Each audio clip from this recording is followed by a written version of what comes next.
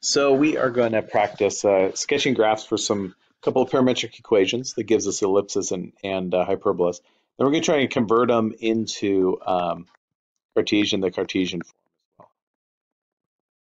So a couple of pieces here. And in class, we've done a lot of exploration into what are parametric equations, how do the cosine sine. The cosine sine basically give us an ellipse. And the reason why they do is because we know that cosine squared plus sine squared is 1. And if you think about our ellipse, we have our x whatever squared, y whatever squared equals 1. That gives us an ellipse. So if we want to sketch a graph of this, first off, we know that the x has been offset by -4, the y has been offset by 5. So our center is at -4, 5, which is great. I have the cosines multiplied by 3, so it's going to be a change of 3 in the x direction. So it's still a width of 5. This would be -1. I added 3 to it. Still a height of 5. These should all be at the same height about. And then if I go back 3 from there, subtract 3, -7. Going this way, it's an offset of 2. So I still am at -4, but if I go up 2 from 5, I'm at 7. And if I go down 2 from 5, I'm at 3. So there's my sketch of that graph right there. Let me find the foci. I know that c squared equals basically my offset in x and my offset in y, and they're subtracted from each other. So it'll be 3 squared minus 2 squared. So c squared is 9 minus 4, c square root of 5, and it'll be in the direction of the major axis. So here and here, and if I write those points, notice this is -4 plus root 5, 5. This is -4 minus root 5, 5. And just for the record, the eccentricity of this would be root 5 over this distance is 3. Great, so there's a sketch of that graph. Now, let's do a sketch of this graph. Notice I have tangent and secant. I know that this is going to give me a hyperbola because if I take this cosine squared plus sine squared, whoops, sine squared t, and let's divide everything by cosine squared.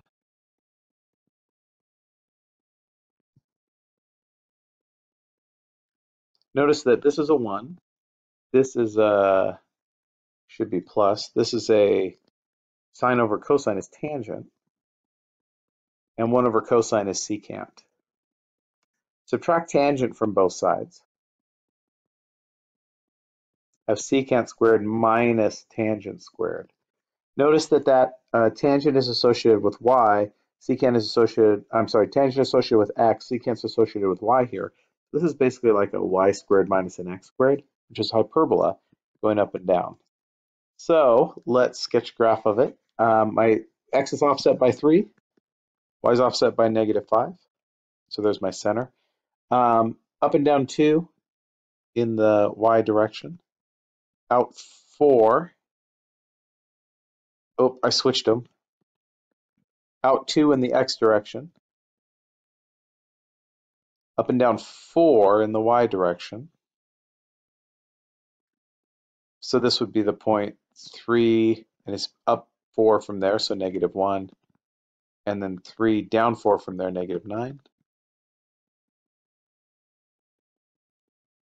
There's this. Goes through those 2 points. So it's going to go this way and this way because secant is the one that subtracts tangent, so y would be subtracting x. Let me find my c value.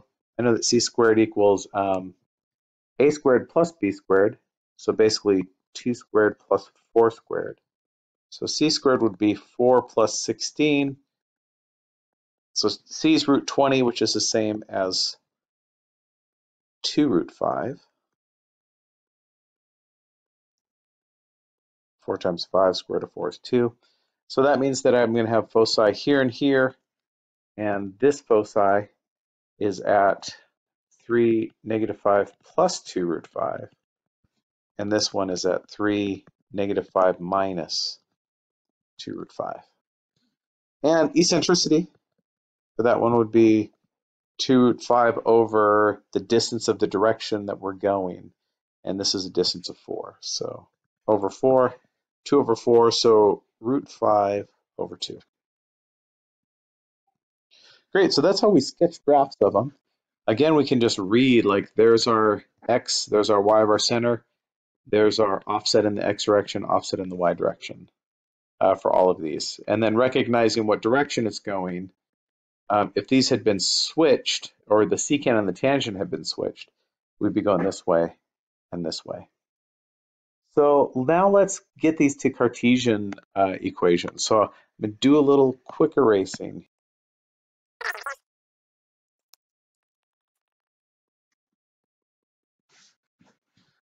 So this is how I'm going to write these equations for these.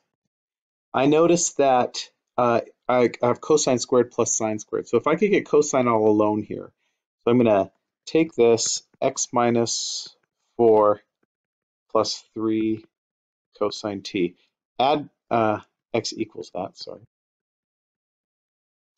Add 4 to both sides.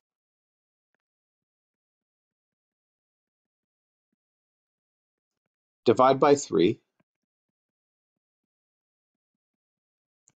So notice I know what cosine t is. It's x minus 4 over 3. So notice I could substitute that into the cosine squared spot. Same thing with sine. I'm going to take my y value and solve for sine. So I could subtract 5 from both sides. Divide by 2. And if y minus 5 over 2 is sine, I can plug that into there. So here's what I get.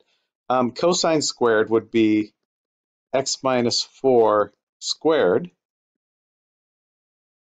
over the 3 squared as well. So over 9 plus sine squared. Sine is this, so that would be y minus 5 squared over the 2 is squared as well. 4 equals 1. And you can see that there's a sketch of it right there. Do something similar over here. I have secant squared minus tangent squared. So I'm going to take this y and solve for secant.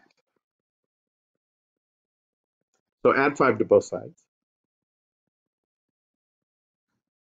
Divide by 4. I'm going to plug that into the secant spot. Take the x, solve it for tangent.